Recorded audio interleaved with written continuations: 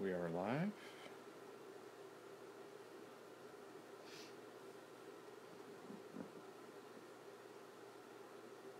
Let's see where we are.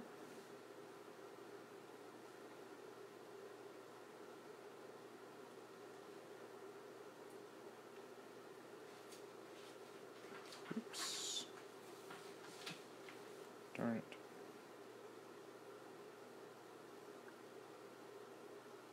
Tomorrow's April 2nd, so it's Thursday, right? Mm-hmm.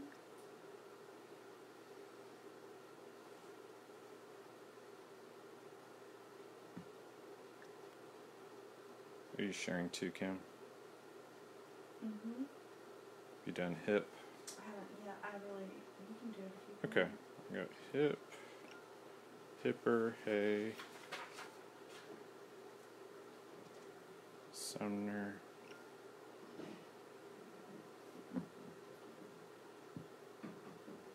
Got everybody but hip 2 for some reason.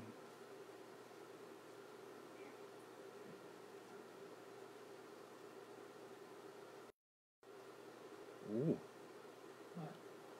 My phone did something really strange. I'm sure it's fine.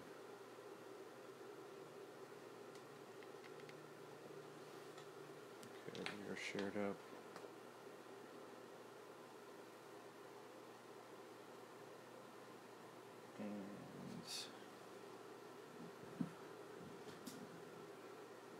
Welcome everybody. We'll get started in just a second here.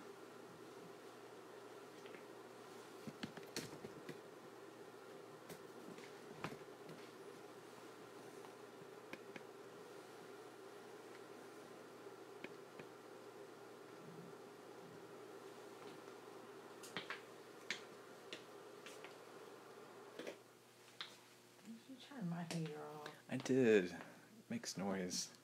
And it's hot in here.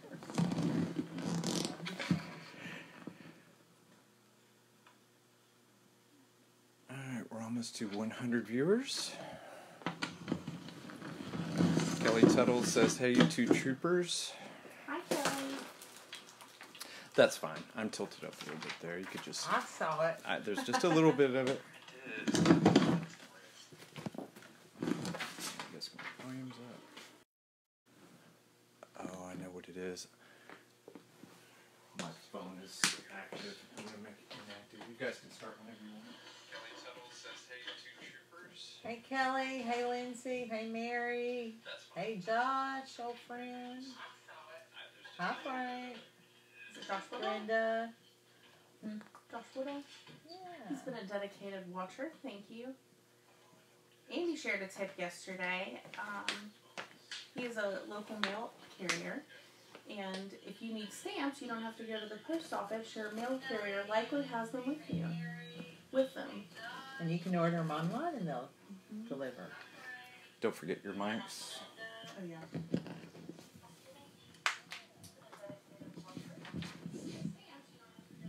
Somebody's volume is up. Huh? Oh, I'm hearing volume from a phone. It's Yeah. mine. No, it's not mine. All right. Whenever you guys are ready.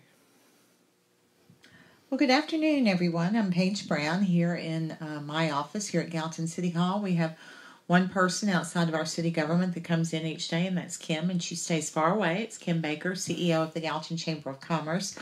And we're joining you as we have each afternoon, although we may be scaling back in the days ahead. I think we've been told more than once that we're saying the same stuff a lot. We know that we are. And so we may scale back and just bring you some Facebook Lives when we think that there's something new that you may need. I do have a couple of things to share with you today. The first thing I'll start off on is probably not the bright light that we're all hoping for. That will come soon, I promise. Not soon enough, but before the end of the year, hopefully before the end of the month. Today I was watching the governor's press conference. They're looking for this to peak like the third week in April. It's a very dismal model for that time, showing where we won't have enough hospital beds, we won't have enough ventilators. There'll be a lot of people that are sick. And I think both at the federal level and the state level, they're pleading with us to help turn that trajectory by doing the things that we all know we should be doing. I think as more and more people, unfortunately, realize that someone close to them is being touched by this virus, they may take it more seriously and make more efforts to protect themselves and those they love. So this social distancing, this is going to be a new way of life. I think hand sanitizer, which I used to just never use, I thought it would lower your resistance, and I just never bothered to use it. It's going to be something we all use religiously, and we're going to be very cognizant. I find myself when I go anywhere, I'm standing way far away from people and turning my head and trying not to be face to face with anyone if I can help it, even in the grocery stores when you have to get there. Of course, most of them have sneeze guards now, and I'm pleased with that. Have been getting updates today from several of the chain stores that are in our community. Corporate has been sending out their new measures to protect their employees and their patrons, which we appreciate those. I think if everyone keeps making these efforts, we will see where we can slow the spread of this disease and continue to have at least some level of an operating economy. So everybody, please keep doing your part. I know it's getting tiresome, it's getting tedious, but keep showing kindness and keep trying to do those things. 2 things I want to share with you. 1, the Legal Aid Society. I don't think we've seen it that much in our community yet, but I've heard in other communities where they're having kind of an increase in crime, particularly domestic violence. It's hard when people are home together, and while I hope that no one would ever hurt the person they claim to love, I know it does happen. And there are other legal issues that you may need help, assistance with. And the Legal Aid Society, though their offices are not open, they are answering calls. So if you need to call the Legal Aid Society and you need to get some help through them, you can give them a call at 615-451-1880. Probably started off on the wrong foot talking about that. If you do ever find yourself in some kind of situation in this community where you feel threatened, whether it be by someone you live with or someone in the community, do not hesitate to call 911 and get our police assistance. That's what they're there for, and it's always better to be safe than sorry. The other thing I wanted to tell you about, and we have mentioned this before as well, but it's been a while, the need for blood. Because of COVID-19, people are not donating blood, and the routine need that exists in our country is still there, and those are patients who are undergoing cancer treatments, blood for people who are in accidents or other trauma accidents. So there are people there that need blood, but no one's donating because of the virus. So please, if you are an able donor, please consider donating blood. We have opportunities every Thursday for the next several weeks from 11 a.m. until 4 p.m. at the Gallatin Civic Center. You don't even have to go and stand in line or wait. You can actually register online at redcrossblood.org. I believe they'll set you an appointment time, and that's when you'll come in. So the hours are 11 to 4, starting tomorrow, April 2nd, then on April 9th, April 16th, April 30th, May 6th, and May 13th. So I think that is a bit about all I have today. Kim, what have you got new over in your world? A couple new things that are going on. I think yesterday we mentioned the potential of a prayer parade happening, and we did finalize that today. It was a community member named Cheryl Duffy who brought us the idea. We were able to work with Sumner Regional and our police department to get that organized, and I've actually been in touch with most of the churches today. And I think we're probably going to have a large parade tomorrow. So I think that'll be exciting. The way that'll work is folks will line up behind the hospital 10:30 to 10:45. We've got that information with all of the details on our Facebook page, on the Chambers page. So I would ask that you look there. And at 11, the parade will take off, and we're asking that no one get out of their cars. Everyone carpool only with people that they live with. This is not a time to grab all your friends in one vehicle. If you want to make signs or honk your horn or have music playing, that's certainly acceptable. Some regional staff will, those that are available, will kind of retreat to a window so they can look out and see you all waving and showing that support.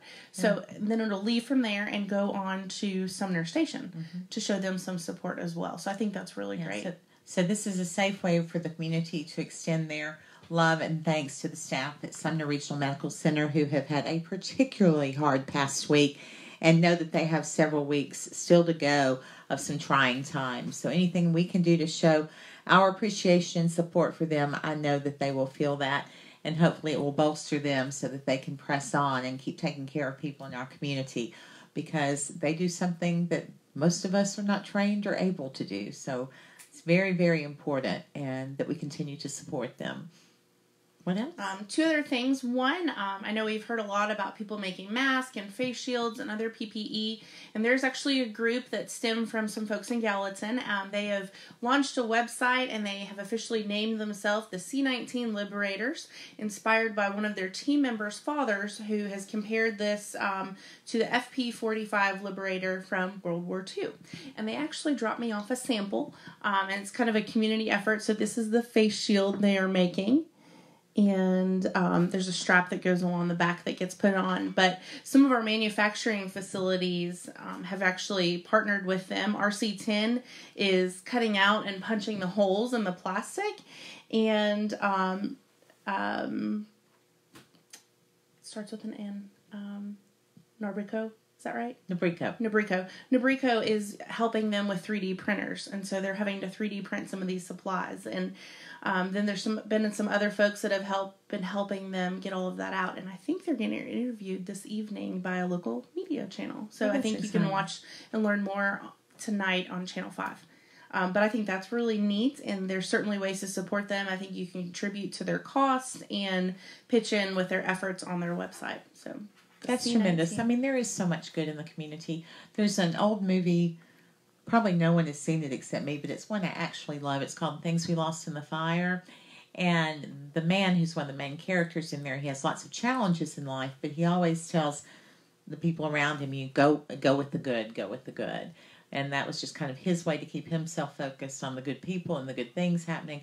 And that's what I keep thinking about when I think about, oh, this is so hard. I think about all the good, like what they're doing and what some of the individuals in our communities are doing and what other businesses are doing and what our healthcare workers are doing and what our paramedics and EMTs and firefighters and police officers and chamber ladies are all doing.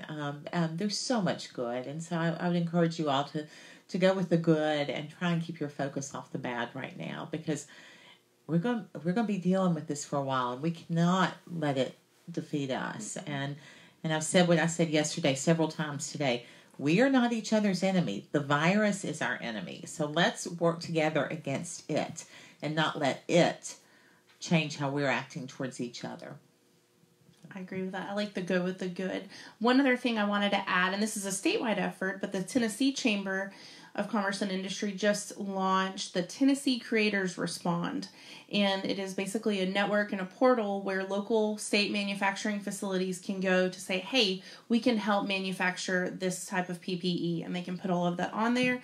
Healthcare providers can go on there and request their needs. And then the state chamber is working to pair them. So I think that's really neat and a statewide effort. And let me speak before we say goodbye today to all the people who are out there trying to get in touch with the state for unemployment benefits. I know that you're probably about ready to burn down some phone lines because you're not getting through. Today I was on a conference call with the White House, and they understand that is going on in states across the country because they're having obviously record number of filings for unemployment. But they are working now and hope to have it out within the next few days, new portals for every state to be able to use to help their citizens get their unemployment benefits started sooner. So please stay patient. Actually have a man in the office right now that used to work for the Department of Labor, and there's not a lot of people, according to him, working in that office that can actually answer your calls. And no one was prepared, expectedly, no one was prepared for this kind of scale up. So please be patient. Know that they will come, and the federal government is working to help the states in that effort, and hopefully we'll see some return on that soon. In general, the rest of the call with the White House was about the various pots of money that are going here and there, and who they're going to, what's going to whom, and how they may be used. It was a lot of guidance for local municipalities. Generally, the federal funds, the only ones that are going directly to the big cities are for cities over 500,000. Obviously, we don't qualify, but there is relief going to states that should, in some ways, trickle down to local governments. And certainly, you're well aware of the benefits for individuals and small businesses. And they really are some tremendous opportunities. Remember, SBA.gov is the place to go and learn about the small business loans, some of which, like the payroll loans, could be forgiven in the future. And then for individuals, there's actually some of the individual links on coronavirus.gov, they said. There's actually the jobs information for like self-employed, independent contractors, and the like on that website. I've been on the phone all day. I've not verified that because this is the first time I'd heard that information was on that page. So coronavirus.gov and SBA.gov. It's all there. Mm-hmm. And I would say too, if you are a business or or individual looking to apply for all of those, go ahead and start that process now because it could take a little while. Mm-hmm. And I've heard several people too say that they're waiting on, they've got notification that they're waiting on the employer to respond. That's why we were giving guidance that if employers can actually file for their employees, that helps both of you because then they're not having to respond to each request from the state and helps expedite faster, helps the state as well. So if you're an employer with several employees who are being laid off, if you can help with that, that would certainly save everyone some time and effort in the process.